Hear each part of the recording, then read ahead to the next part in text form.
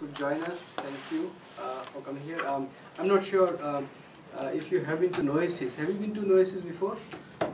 No. So, well, I'll introduce Noesis. So, I have kind of a combination of topics in mind, and the area is too broad to cover in 45-50 minutes.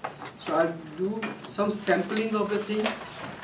Even in our center itself, we have a large variety of activities going on that involves sensors and Internet of Things and such. So I've put a few terms there, Internet of Things, and particularly in application-centric perspective, because I don't want to talk about devices and hardware and networking that much. Physical cybersocial computing. I'll describe that later on, and there's something called semantic sensor web. Just as a introduction, let's see. I thought it was working. All right. Well, the Noesis Center. I moved here in 2007, and this building was built at that time, and we were given this floor, and then we have grown beyond that. You might have seen the name Noesis out there in the, we have a sign there. We are nearly 100 people, about 15 or so faculty, rather multidisciplinary. So we have computer scientists as a core, and then we have biomedical researchers and professors, and lot of clinical collaborations, cognitive scientists, and some others. And 45-50 PhD students, and then masters and undergrads and such.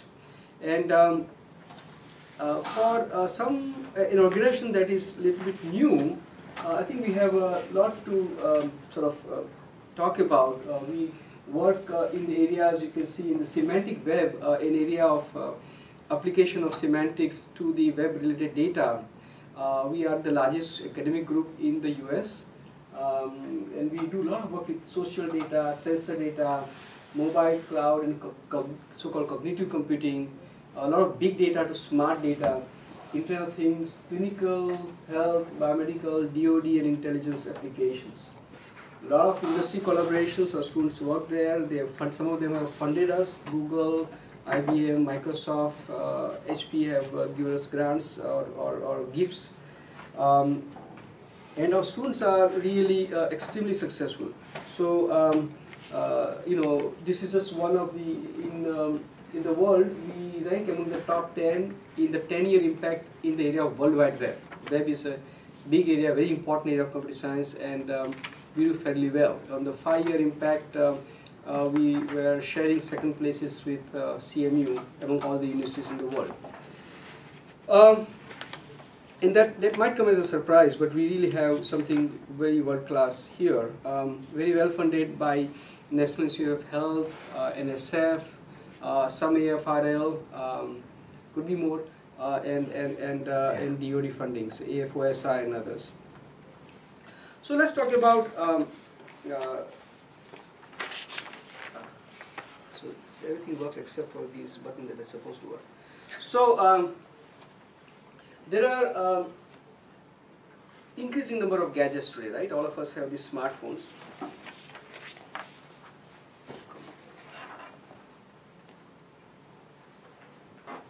Number of laptops and computers, right? And we significantly exceeded that. So there are for the first time in the history of humanity, more people have single tool or device than not, right? So never in the human history did people have the same device, mobile phone, and the majority of people in the world had the same device, right? Now in a couple of years, majority of the people in the world would have a smartphone. So there are $100 smartphones sold in other parts of the world. This is without contract. We have pizza.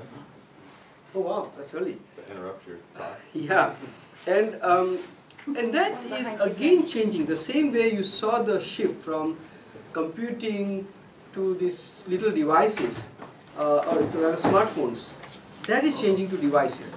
So almost everything that is coming out on in the market that measures something, that observes something, that is a sensor in your car, Earlier there used to be these sensors that are used for in industry, machine-to-machine kind of communications. Now these sensors are talking with internet or on internet and hence on the web. So that has fundamentally changed the situation, and the numbers are mind-boggling. So for example, this video graphics, let's see if I bring up, is from internet, and you can, from Intel, and here you can see, not sure. No, what is that?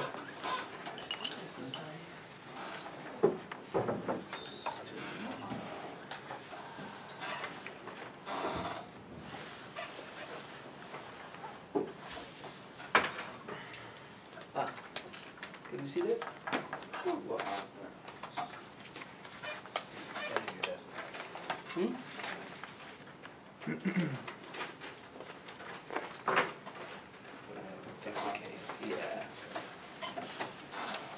Yeah. Good. So you can see here, the numbers are mind-boggling. So around 15 billion such devices today, and probably growing to 200 billion in 5 years. Per user, 26 devices. The kind of industries where you can see them deployed. Devices of all different varieties. We are doing a smart city project with European Union. Some exceptionally interesting applications there, and a lot of other things coming up, right? And let's see, I don't know if this video is going to open. If it will open, I will see. If not, no big deal.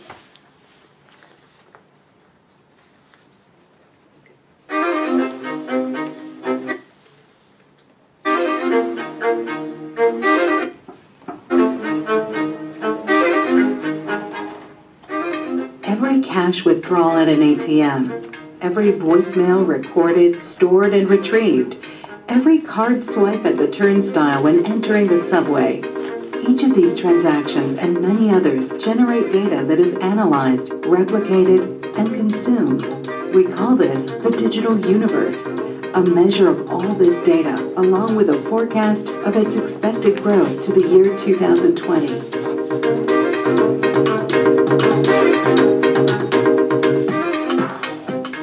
Since 2007, IDC and EMC have studied this digital universe, tracking the sources of data creation, the technologies used to create it,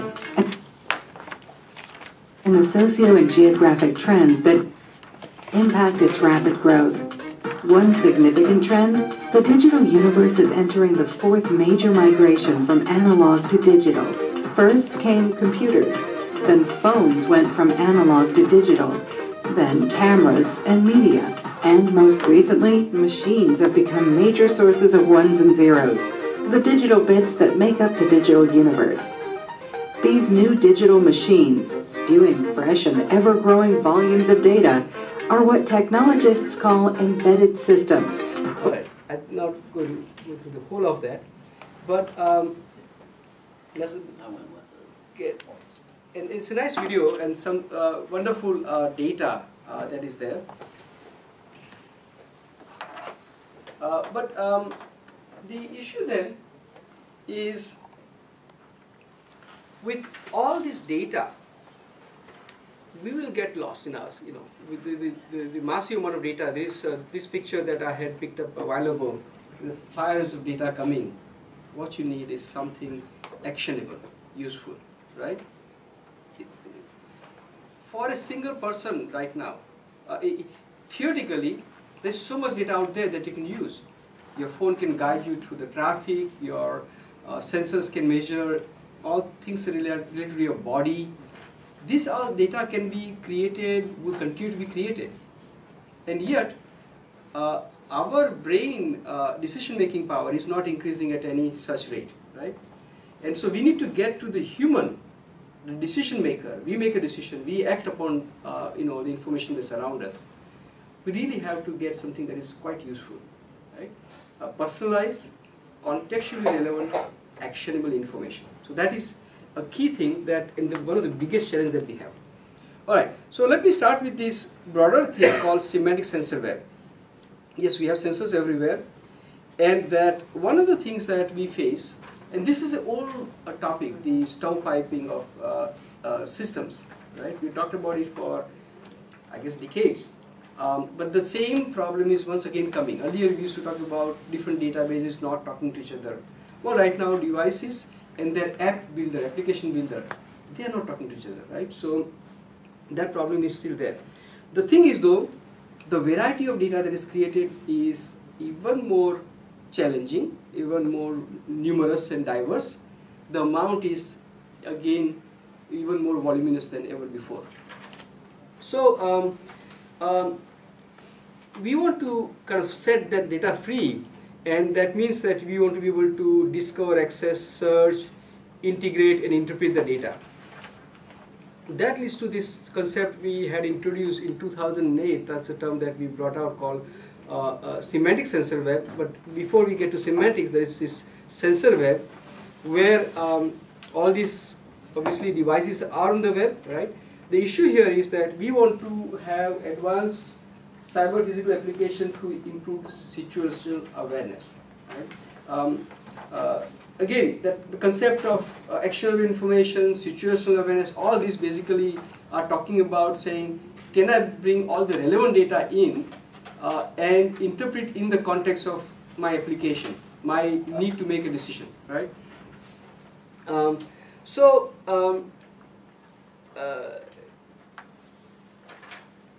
There are, with regards to the sensor web, there has been a variety of activities that have happened, and I just want to recognize them. One of the major group is OGC, and OGC has developed something called Sensor Web Enablement Framework. And the idea about this framework is that they wanted to use service-oriented architecture and be able to communicate data that are connected, that are collected by sensors through services infrastructure. So typically XML-based messaging, right? So you can have a service architecture where a sensor is, you can find which sensor is accessible on the network. You can find what kind of data they can provide. You can get the data in XML and then use it in your application. So that level of things had already existed, was developed about about a lot of activities was done about 5 years ago. Now, let me talk about one interesting concept beyond the fact that we can actually get to the sensor and actually get the data. The idea, the problem, the challenge is to get from data which is so large. So this is a big data problem, the 5 V's we talk about, right? Volume, velocity, veracity, variety, those kind of problems, to something that is meaningful. So here is a question we can ask. One single flight from from one coast to another coast creates 240 terabyte of data. Now what do we do with this data? Do we have capacity to process this data? And what does it mean to process this data? Well, pilot would have need for only certain information from all this data, and convert. Nobody is going to look at bits and bytes, right? Or think about the mechanic that puts the scope in at the end of the flight and say, did anything go wrong? So from all this massive amount of data, you want to be able to simply find that relevant data where something could possibly might have gone wrong that you may want to act upon, right? So that is the challenge, not the data, amount of data, not the data collection, converting all that into something that human needs to pay attention to. Just in 2008, we lost the ability to store all the data that was collected. And so there is now a lot more data that is collected than we have capacity to simply store. The interesting aspect, corollary of that is that we should not be thinking about building applications that say, okay, store and forward. Put it in a server and then I'll do processing. That kind of processing that we developed a couple of decades ago, that won't work. We often might have to process things in real time, and what we did not process is gone forever, because a lot of it can't be stored, right? And the other thing that here it is that what happens here is that you observe a lot of things. All this data keep on coming in. The concept that I would like to put forward is called perception. Meaning, right now in this talk, you are a lot of bits and bytes are hitting your, your brain. Right? You have kind of video going on that you are observing. You have text that is there that you are processing. You are converting speech into something and understanding that, right? And at the end of the day, you take away something, you remember something, you take away something. That is the human capability to perceive, to convert massive amount of these bits and bytes that is around you, that is hitting you, and convert that into something that is very meaningful to you. And that is, by the way, different for each of you. Each of you are processing that data with respect to your own past experiences, your own cognition, your own knowledge of the field. Some of you will look at, because you have networking expertise, you pay attention to that part more. Some has data processing, you pay that part more. So each of you will take something away. That is a very important capability, this perception capability. And so you need to be able to create that kind of stuff. So the important thing would be, again coming back to that example, how much of this data that is generated is regarding the health and well-being of pilot or passengers? Right? These are very important questions. These are the kind of things that we kind of have not yet been able to answer. All right. So now what I'm going to do is I'm going to jump to some of the things here. One thing that we had to do is to figure out and build an infrastructure so that we can deal with all the kind of sensors out there, right? And for that, I had started and then co-chaired a group at World Wide Web Consortium, a standard making body called Semantic Sensor Networking. And in that group then, we developed so-called Semantic Sensor Networking Ontology and a scheme to annotate the sensor data. So the idea here was that you have all kinds of sensors. We had one AFL funded project where we had IP camera, we had GPS, we had a gas sensor. All this data were there, and that data, all those data had to be used in the context of a particular application. And the challenging thing would be that each of the manufacturer come up with a different format of representation of the data. Even if they were to give the data in XML format, they still won't be. Still won't be able to possibly. You can't still connect some information about something you are seeing on the ground here from one sensor with something coming from another sensor, right? So all that heterogeneity or variety that is there had to be handled somehow, right? The other is that the system need to be made aware as to the capability of the sensor, and if that is possible, then we can build smarter system. So we ended up. So what we ended up doing was to develop a very comprehensive modeling of the sensor systems, and I won't go into the detail. For example, there is modeling accuracy of the sensor, modeling name location of a sensor, and so on and so forth. And there are a whole bunch of concepts. You have single sensor, you have sensor systems, you have sensor tolerances, you have sensor data types that they create, and so on and so forth. Fortunately, it was pretty significant international effort.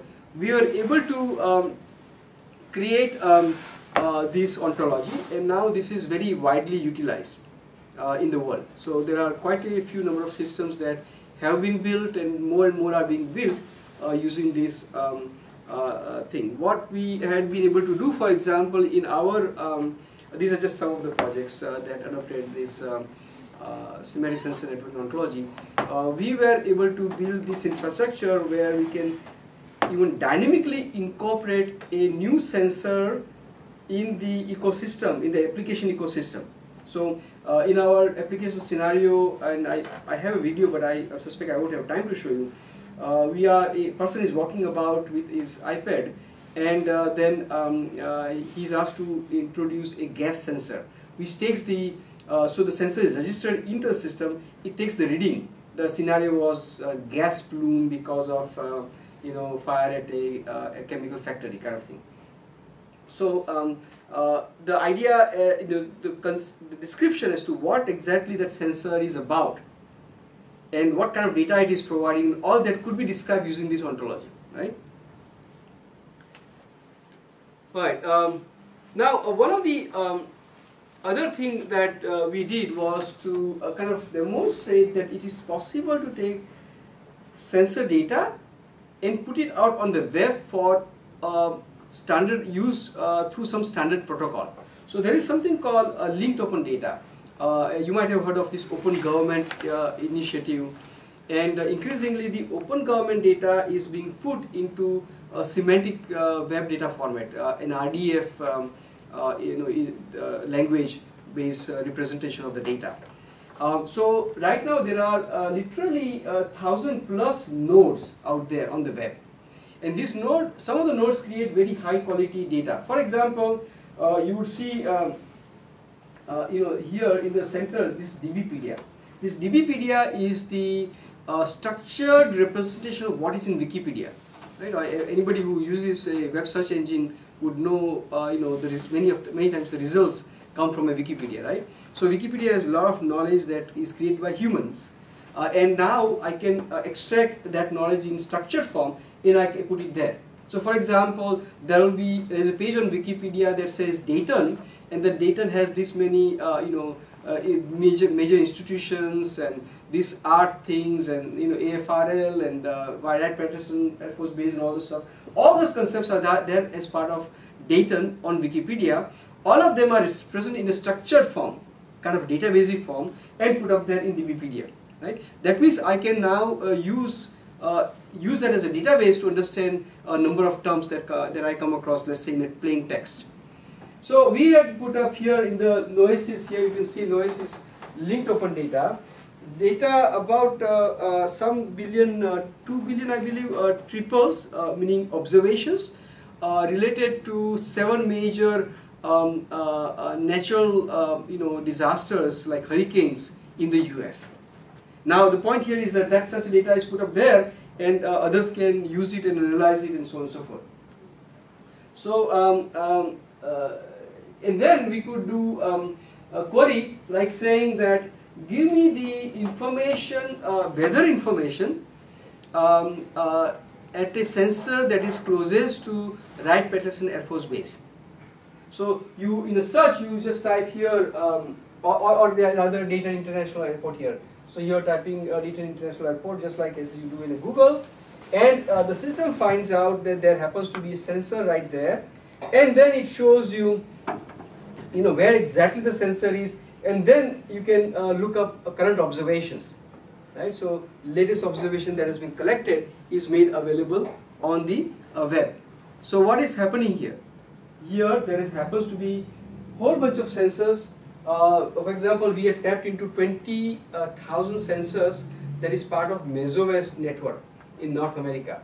And then for all of them, you can find out the data that you like this, right? Beyond the fact that you can search and get the latest reading, you can develop more advanced applications. For example, we have developed applications that will say, where you can ask, during this time period, in this location, was there any blizzard? Right? So if you think about it, it's not easy to ask this kind of questions, and because you have to find what sensors had reported data during this time frame and these locations, spatio-temporal thematic queries. Beyond that, you had to do reasoning or complex processing that says, what is a blizzard? So blizzard would have certain visibility, minimum visibility, or maximum visibility rather, certain speed of wind, and certain level of precipitation. All those rules will come into picture, would be applied to this data and all that. So what happened here is that rather than raw data coming from one sensor, you have the ability to get data from many sensors and then it convert that data into information at a level of abstraction like blizzard, right? So we had built applications in weather, like the example I just gave you, rescue, like the example related to put fire at a chemical plant, let's say, and in healthcare. So I'm going to bypass some of the things here. So here is there's a robot there, and we mounted a bunch of sensor on that, and the robot was taken to different types of fires, and the application would tell you what kind of fire that is. It's a wood fire or chemical fire or water fire. So different kinds of sensors can help you, identify that. So the point here is that raw data from a singular sensor, carbon monoxide reading, temperature reading, IR reading, all that get converted into a fairly high level interpretation, like the type of fire that you want to be able to recognize. In this case, this is that example of dynamic mobile sensor devices for sensor data processing. I was talking about the iPad thing. That kind of stuff is there. And in that context, some of the background knowledge came from this knowledge base, right? So when a human looks at something, when human, for example, gets the data, it usually interprets that data. And in interpreting that data, human is able to use all the knowledge that person has. Or you can go and search Google and find some additional information to further interpret data. These systems are being built whereby I'm getting the data, but this whole processing thing I'm not going to describe in detail here, but I'll be happy to later on, is utilizing the data. It's already out there. In fact, knowledge that is out there, like background knowledge that is out there, right? So this make for rather powerful application building things. And there are reasoning things that we are talking about here, where this is basically that application I'm talking about, where it's a visualization of a new sensor that is authenticated, that is conveying this. There's service here called SEMSOS. So SEMSOS is a sensor observation service. This is coming from OGC's sensor web enablement framework. And we created a semantic version of that. So instead of having data in XML, the data was more interpreted with regards to the model or ontology of relevance to an application. Right? So data was, and that data coming from different sensors where it was possible to integrate them better. So there were some sustainability applications. So here one of my students went to IBM in India, and they did kind of an application regarding traffic using this kind of semantic sensor web kind of stuff. So I'm going to bypass that given the time. Reasoning over the traffic. So you quantitative reason, like given an event, find routes that are affected. Quantitative reasoning, complete delay probability, and order routes, right? There was a whole thing, infrastructure here. I won't discuss that in detail, but you can kind of get a sense of what kind of stuff you can do here. I will probably show you something a little bit later on. So let us move on to a health related application. This is an area where we have done probably the most work, health, transportation, and potential intelligence applications. So let's look at this brief video. We've been thinking about digital health and also mobile health for some time. And the idea here is that how can technology assist in addressing some of the health challenges. My name is Amit, Sheth. I'm a professor of computer science and engineering, the LexisNexis Ohio Eminent Scholar at Wright State University.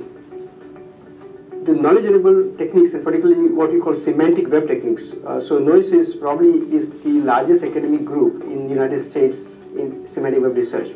So these techniques, semantic techniques, enabled by background knowledge and other traditional techniques like machine learning and NLP, natural language processing, they are playing very important role in being able to make sense out of all that data being created. Among the things that we noticed we could do well and uniquely is to use low-cost sensors, computations on the mobile phone, and making the health-related decisions. For example, how much risk you have for the onset of a disease right on the mobile phone. Everything is done within the control of the patient, so you avoid the privacy and security issues that come with the health data. We are working with Dr. Shalini Forbis, who is a pediatrician but an expert also in children's asthma. So she is giving us the medical knowledge, and we have developed these application that runs on mobile phone that uses a whole bunch of sensors, as well as some of the data on the web. For example, what is the pollen today, what is the smog level today, in-house humidity and temperature, patient's own situation like wheezing. All these are collected, and then the system automatically analyzes these things and tries to warn if there are chances of asthma has increased. So we are talking about data to information to meaning, and we get to the meaning.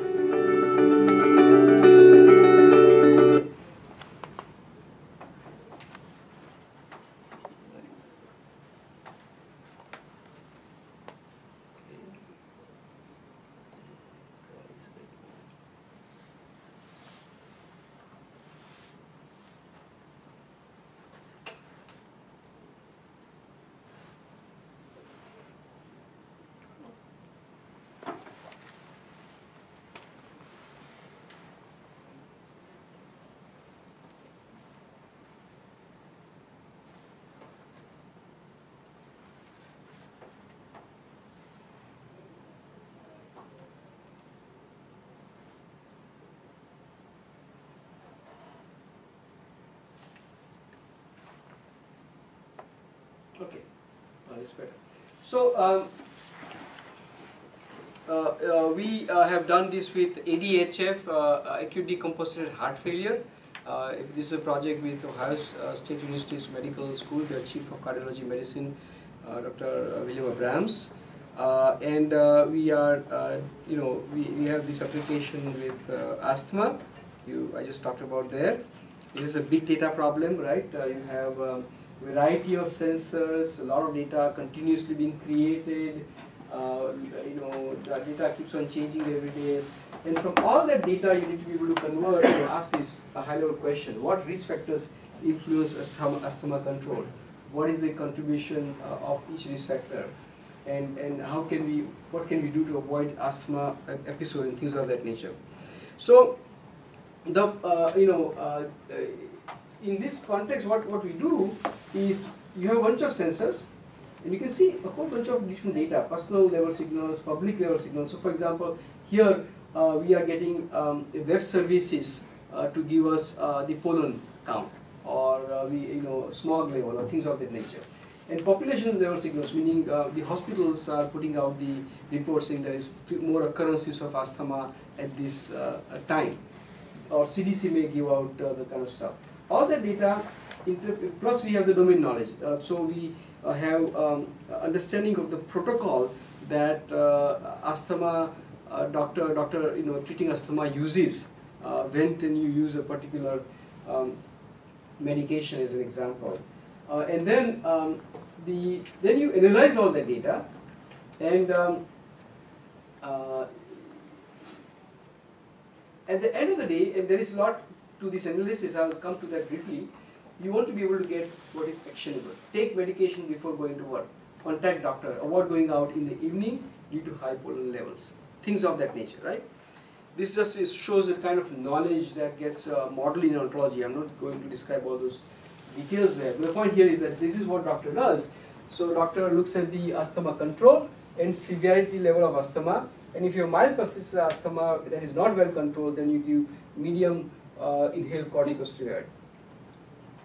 This kind of knowledge has to be built in. Now, any application you have, whether it is a transportation application, whether it is military application, one of the things we do to build these intelligent applications is that you model that. We use the term ontology. Many of you might have heard of that, or you can call it background knowledge.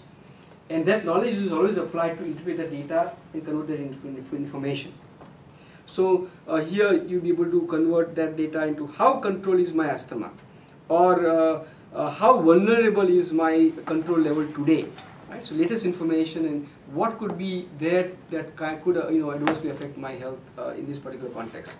And I'm going to, the point here is that while you collect the data like pollen level or your temperature or your in-house dust level, what matters is a number of things that are related to the human, right? So what is the breathing level? What is the exposure level over a day? These are not single observation, something that are cumulative and aggregated. And then all that processing ultimately lead to kind of decision saying that, you know, there is a carbon monoxide ingush during the daytime. That could be the reason that you know, causes asthma at night time. A little bit about the framework, how this works. A slight repetition. All the sensors, you see the sensor modalities. All of them come with different forms of data, right? From different manufacturer. Some of them are analog data, some of them are digital data, some of them this for tab limited form, some of them XML form. All of them, this is your application model and this is domain. And so doctors are interested in these kind of concepts, pollen level or chest tightness or things of that nature. So then what happens is that the system that we build basically tags all this data with these concepts in a uniform format. So this is the format that comes from our use of the semantic sensor networking ontology and annotation framework, right? Labeling the data. By the way, this labeling of data is something that is now very widely done. Today, if you do Google search engine, for example, has adapted something they call Google Knowledge Graph. That Google Knowledge Graph is similar to what I call these ontologies here, right? And that Google Knowledge Graph has same kind of knowledge as that DBpedia has. They initially started by buying a company called Freebase that had 5, I think, million facts, and then they are continuing to add now increasingly automatically. In 1999, I had started a company, and in fact, there is a patent that was filed and awarded in 2000 and 2001. The first patent with the word semantic web title for search, browsing, personalization, interactive marketing that my company had. And that patent talked about use of background knowledge to do semantic variants of all this search and browsing and all these applications. Now Google is also doing that. But the fundamental thing that there is that you have knowledge and you are tagging the data with regards to that knowledge. So you're labeling the data. And that means the data becomes more meaningful because the data is interpreted with all the concepts you have in the knowledge base. Well, Amit, that's the model there. Are you going further than the tags, or are you just classifying according to the tagging? No, there is a lot. You see, the model has richness, right? Right. So for example, you are talking about, let's say, a disease. Then my model will have all the drugs. I would have all the tests used for that thing, all the range of attributes for the labs that are appropriate or not. But somewhere in there, there's the model that cuts it down to what you're actually going to see. Right. This is the model in this case. You see this conceptual model. This is the ontology. Okay. And this ontology in this case is for asthma. Similarly, when we work with the cardiovascular disease, we have cardiovascular ontology. We have another application with VA hospital on GI surgery, and we started working on another application for advanced age patients with dementia. And there we are looking at, so there again you are modeling things. And, okay, so it's a model, and this in the form of a graph. Rich form of graph. Yes, rich form of graph. And then how do you convert that to a decision? The decision is by use of a variety of technique. For example, in the my next slides, right, brings us that. So this is the semantic web. By the way, this is let me in next few slides I'll come to your answer to your question. So this is, by the way, how that W3C semantic sensor network look like. This is an important slide. So here you start with 150. That's what sensor gives you. Then you label. Here you are saying that this is a systolic blood pressure of 150 mg. Then you say this is elevated blood pressure. What? Elevated blood pressure. Okay. Right? Now, unfortunately, that is not good enough for doctor to decide what drug to give. You need to have a diagnosis before, and that is, in this case, maybe the diagnosis is that it is hyperthyroidism. Right? And now, based on that, because elevated blood pressure can be in hypertension or hypothyroidism, and the drugs for each of them are different. So this is going from this data to something that is actionable. This is actionable, right? Actionable information. Now how do we do that? So we do that using this, in this case, IntelliGo, which is our patent pending work. And the idea here is, as I mentioned earlier, this concept of perception I mentioned, right? And in cognitive science, people have studied this extensively, and they have developed several cognitive models for that, right? So in this case, this perception cycle, generally a broad model, is consists of an abductive phase. So from the data you create a hypothesis, and then getting a deductive phase, collecting more data to validate the hypothesis, right? And that cycle here, so you have the top level of the cycle, translating low level signal into higher level knowledge, and then focusing attention to those aspects of the environment that can provide useful information that can allow you to make a decision. In all this context, in our technique, background knowledge plays a very important role. One of the reasons why we, so many of you have either heard of or known or use technique of machine learning, let's say, right? But the machine learning is about converting, dealing with the data, right? And the anything that is intelligent there is basically the training set which human gives, right? And then that training set is used by the algorithm to do some, build classifiers, right? Now there is another well-known professor in that. His name is Pedro Dominguez at Washington. He made a nice statement. He says, data alone is not enough. You need a knowledge. So majority of the machine learning, for example, is focused on the data aspect. And by infusing the knowledge, we are gaining something very significant, big power that I'm talking about. So here, for example, in cardiovascular thing, this is how the knowledge gets modeled. So these concepts are in that busy graph that I showed you, and this is a fact of knowledge described with regards to that busy graph of how do you model sensor data. Collection of these is a form of ontology here. In this case, it's shown as bipartite graph. In other cases, you might have probabilistic information, other things like that. So the complexity of representatives there can be different complexity of representatives depending upon the applications. This is the same thing, but for a weather. And then you have this cycle of thing going on. I won't discuss again in this detail, but for example, you are at a stage where something can be explained by hypertension or hypothyroidism. Then the focusing mechanism would say what more is available. Oh, it says there's clammy skin. Then it says, well, it is this and not that. This is a reasoning thing. This is an example of reasoning that helps you cut down from very large number of data to few pieces of information that you can act upon. OWL is one technique. OWL-based reasoning is a logic-based reasoning technique, inferencing and such, that has been widely used in some discipline. It has its pluses and minuses, significant minuses. In this case, when we applied to our problem, it quickly blew up. And we could take the data on a big server on a cloud and say we have massive computation power and we'll process it there. We didn't want to do that. In this case, health data, we wanted to keep it on mobile phone.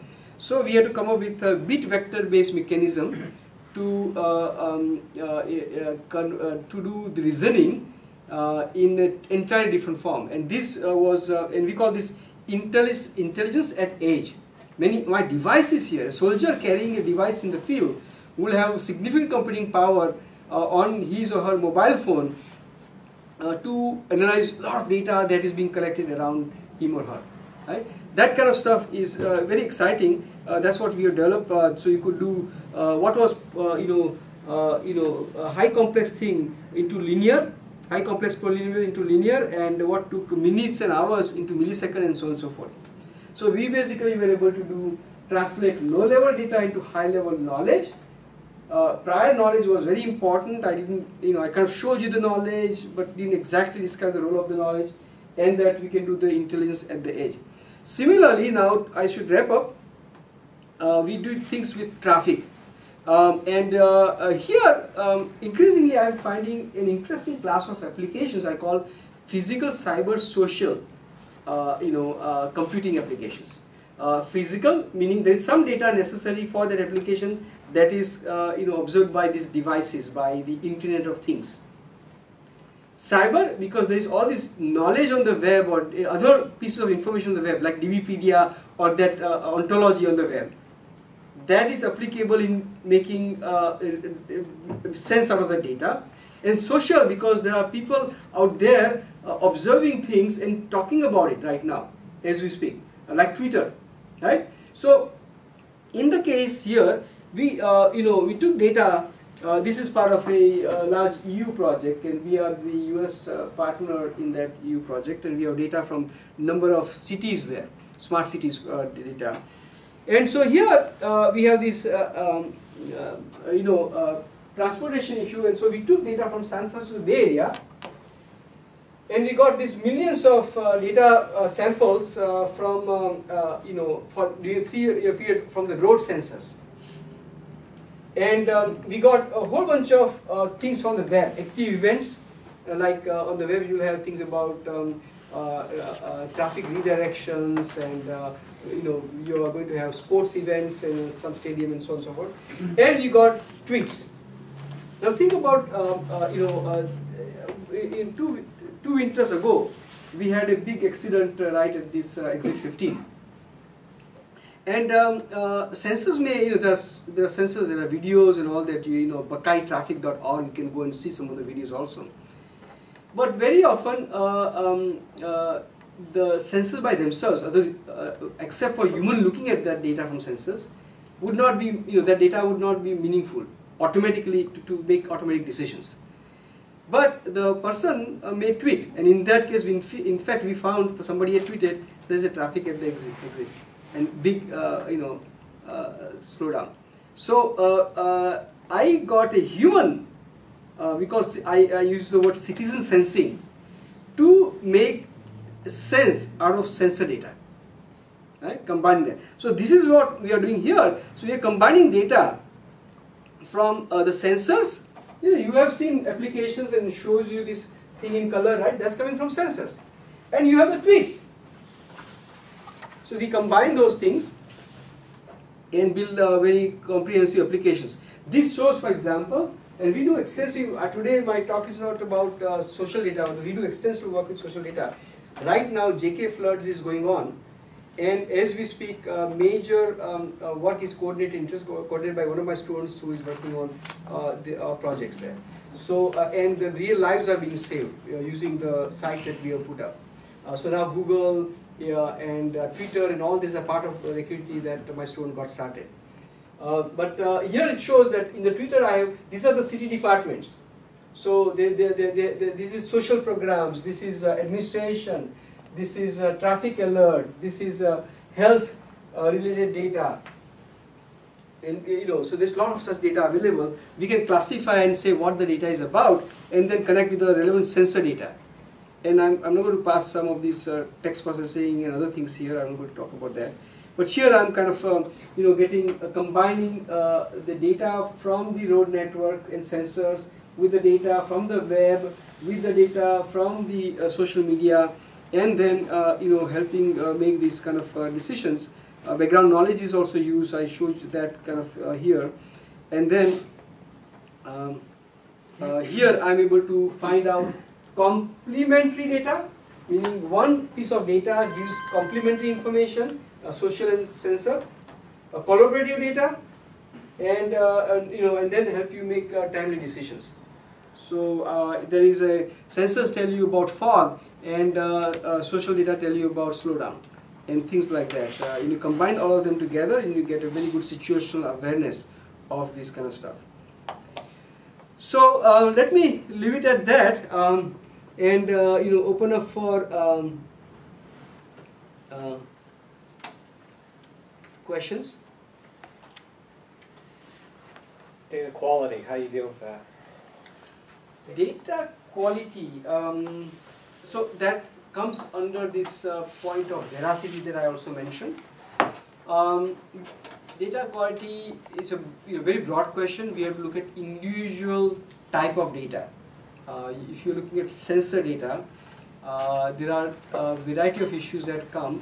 One is the provenance, meaning in the modeling of the sensors itself, you have modeling of the tolerances of those devices as an example, the physical surrounding related information and the control of the sensor kind of information. So you have those kind of stuff.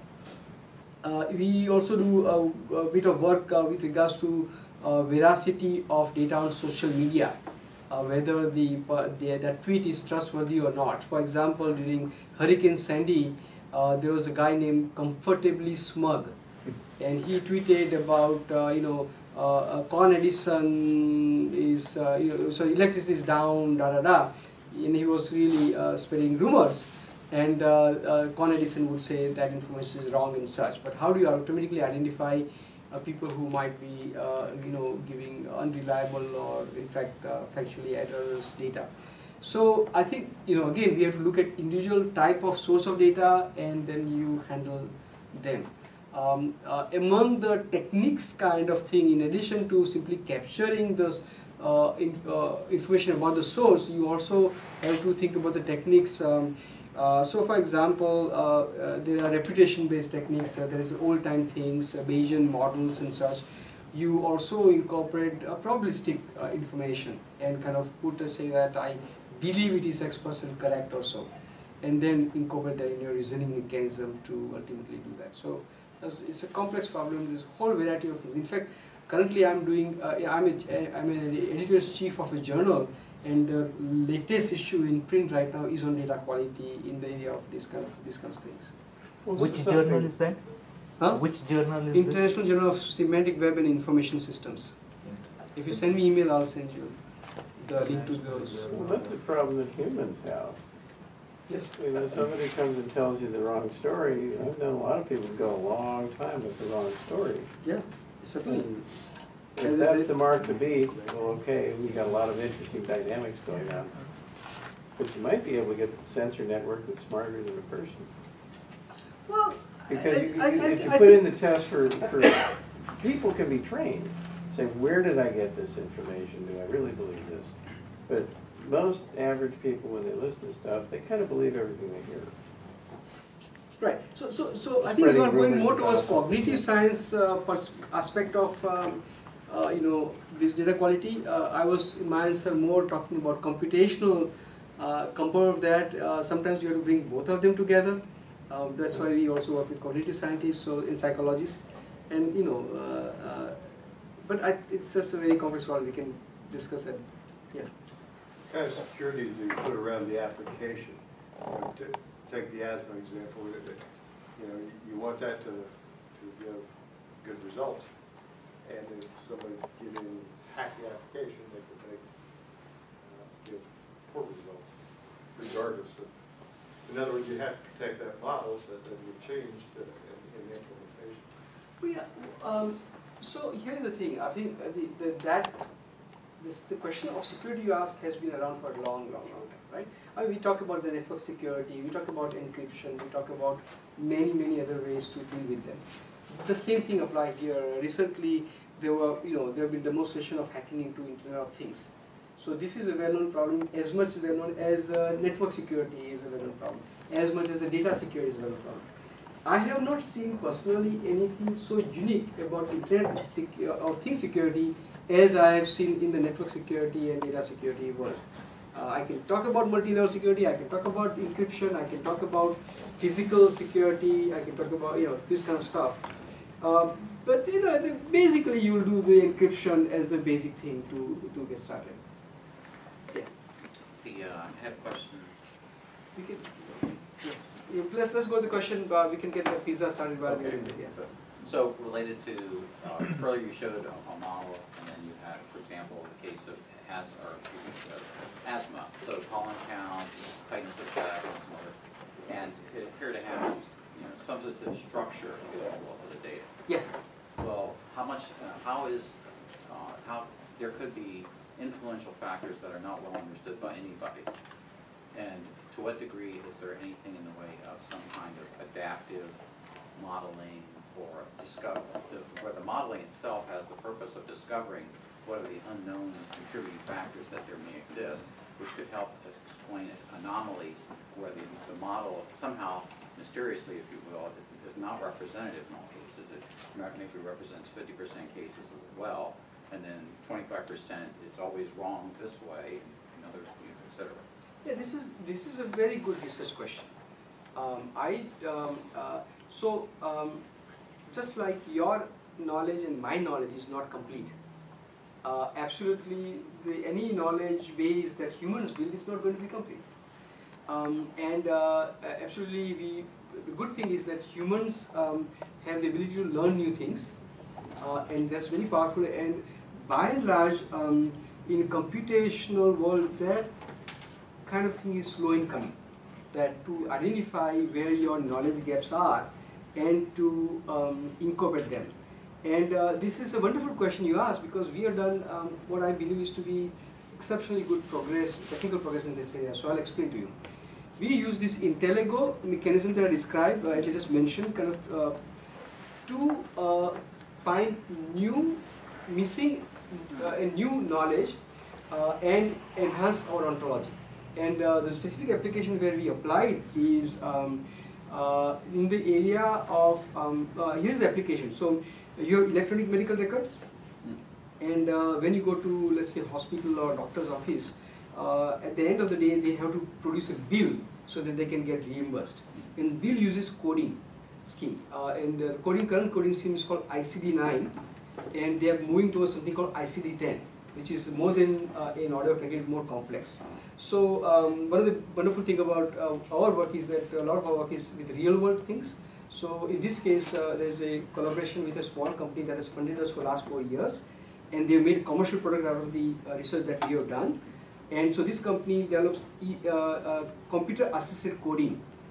And so the idea is that from the text, we have to do NLP, and then map to this complex graph and say what is the most likely code that is described in this particular case in electronic medical record.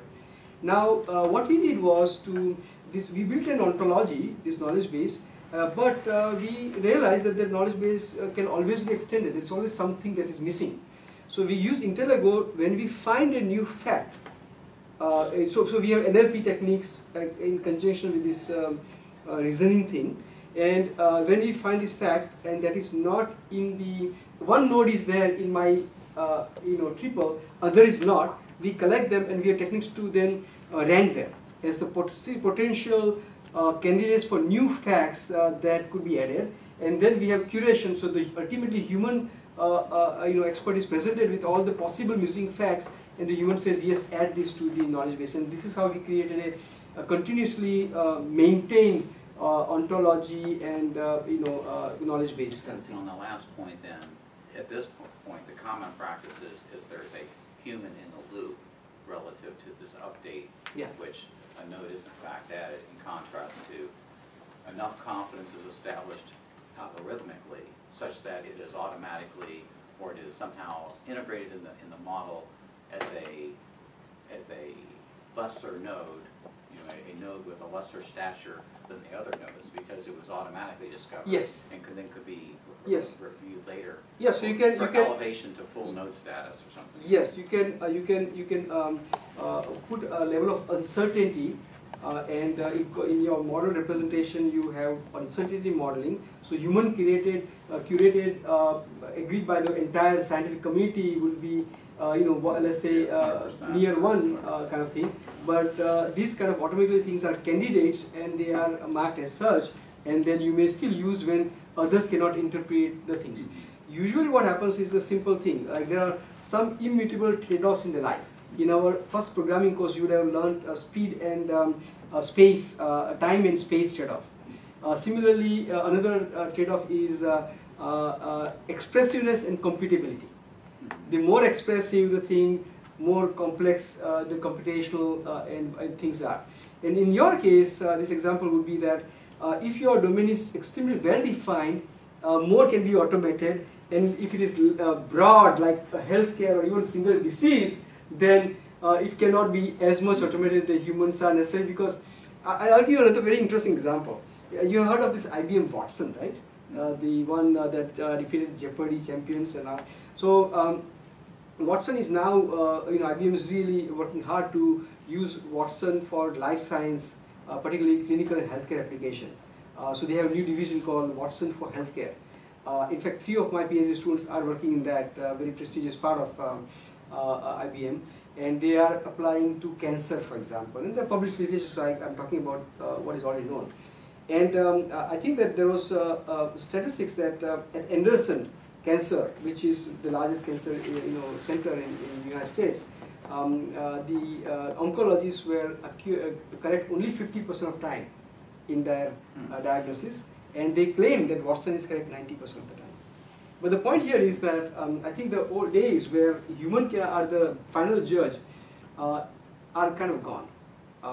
Meaning there are routinely in the healthcare area. That's why we take second opinion, third opinion, right? And routinely, and it's not. After taking second opinion, it's not clear to you whether the first guy was right or the second guy was right.